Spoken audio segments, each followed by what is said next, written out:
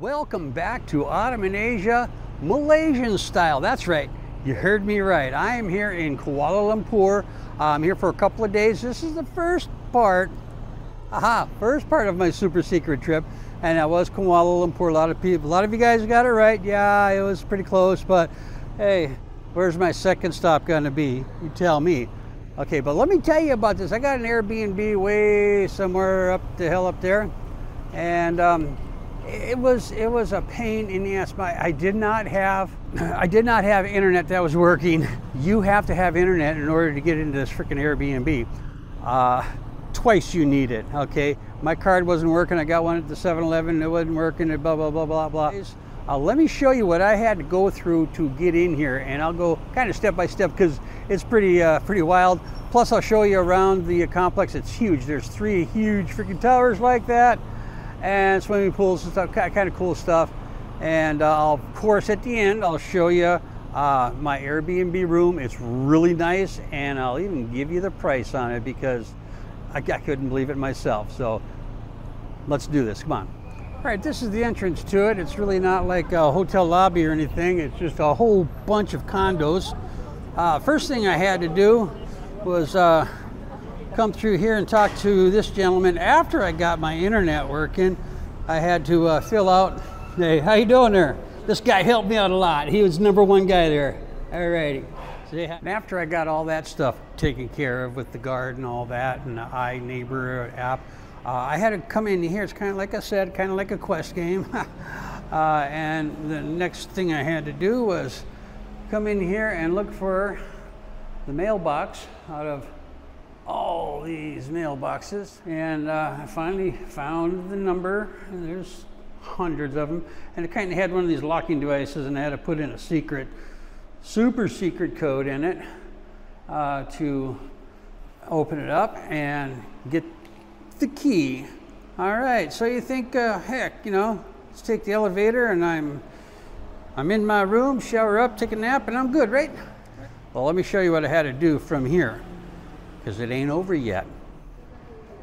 Okay, now the next thing I had to do is find the right elevator out of the 50 or so elevators.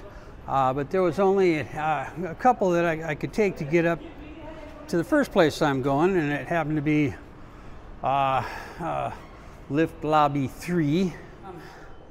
I don't go up all the way. I'm on the 5th floor, but I'm going up to a CP3 floor, whatever that means, CP3. Up there, this is very important. Elevator number PL24. Okay. I need to find PLU 10. Okay.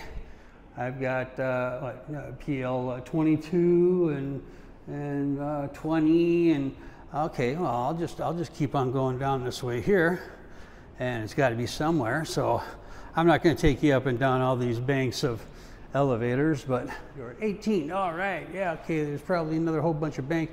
We're almost there. We're 8 away. Oh, it's a dead end, but oh, wait a minute. Which one's this? Okay. PL 17. It stops. There's no PLU 10. I look around 3 times. Oh, what they meant to say was unit 10. Okay. All right. So that done, we're going to go to the 5th floor. Hey, here's a scary one. 13 and 13A. Ooh. Yeah, I'm telling you, man, that would be scary in itself right there. I ain't stopping off at any one of those. No way. Then I walk into what? A room with the elevator and 3 doors. This is my room. Seriously, right next to the elevator. How much closer can you get? So anyways, let's go in here and I'll show you what it looks like. Okay, well now here we got a little garden up on the umpteenth floor. Not really sure what floor it is, except I know it's not Florida. Okay, that was a grandpa joke. I'll warn everybody that, yeah, that was a grandpa joke. But it is really nice up here. Well, I've found the Swedish gardens, so they call it. I haven't walked around it yet, but let's go check it out. It's a kind of nice place where you can sit down and friends and have lunch or something. But apparently this place goes on a bit. Another elevator that is camouflaged. We got a couple. Oh, we got all kinds of frickin' stairs, and oh, there's some stairs going up to a cool little seat to sit in, right there. Yeah, it's pretty nice one, pretty big. Okay, this place is called the Floating Garden.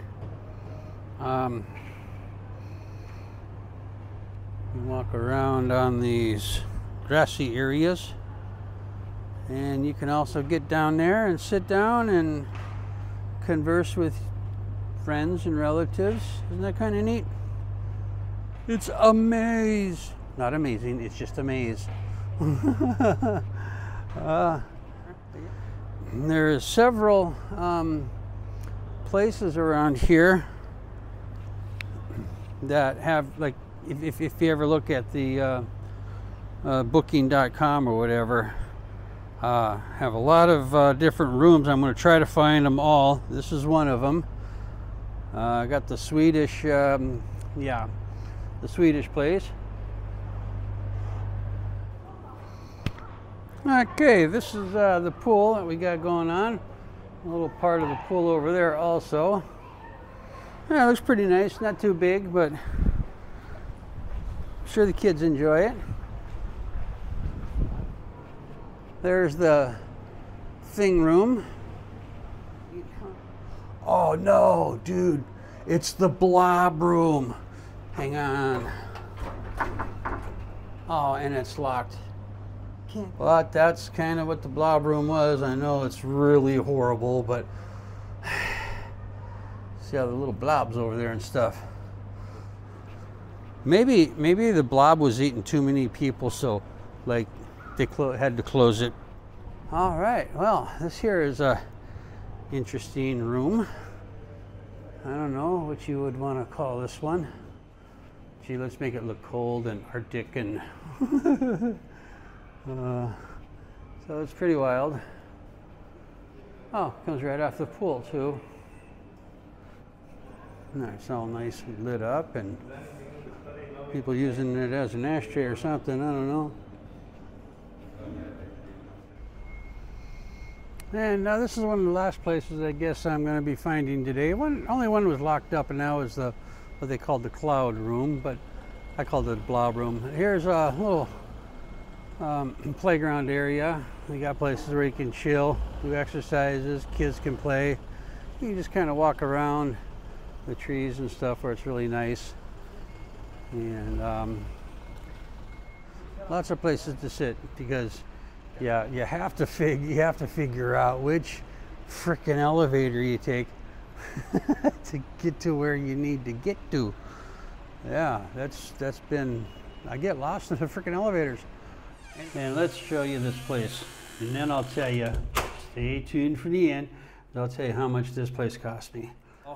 You got a little kitchen area, washing machine, microwave, you got dishes, a little burner, you got pots and pans and stuff underneath here, and everything that you're going to need to cook. And a pretty decent refrigerator, freezer. And they also have some stuff here that you can purchase for, well, you know, a little bit more than what it costs for them to buy it at the little store just downstairs. And you got a nice little table. I really haven't used it other than to put my stuff on it.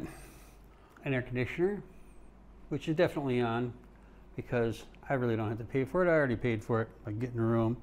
Pretty decent TV. You got your router. That's a new router too. Looks nice. The living room type area. Nice overstuffed, just comfy chair.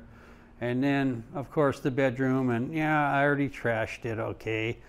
But I just want you to get the feel of it being lived in, not just like so Spartan and you know. Yeah, there's a whole bunch of, there's the Three Towers, yeah. That was a book that Tolkien never got finished, but yeah, I'm in Tower 3. So this is the place. It's really nice. You've seen all the other stuff, and I'm going to tell you how much now that it cost. I did get it on Airbnb, which I use from time to time, quite often actually. But I got it for 4 days, and the total price with cleaning, tax, all that stuff ended up being only $28 a night. So that's not too bad, you know. So that's where I'm at. And what am I forgetting? Oh yeah, if you're still here, you know you are my #1 fan. So see you later. Bye. Have a great day.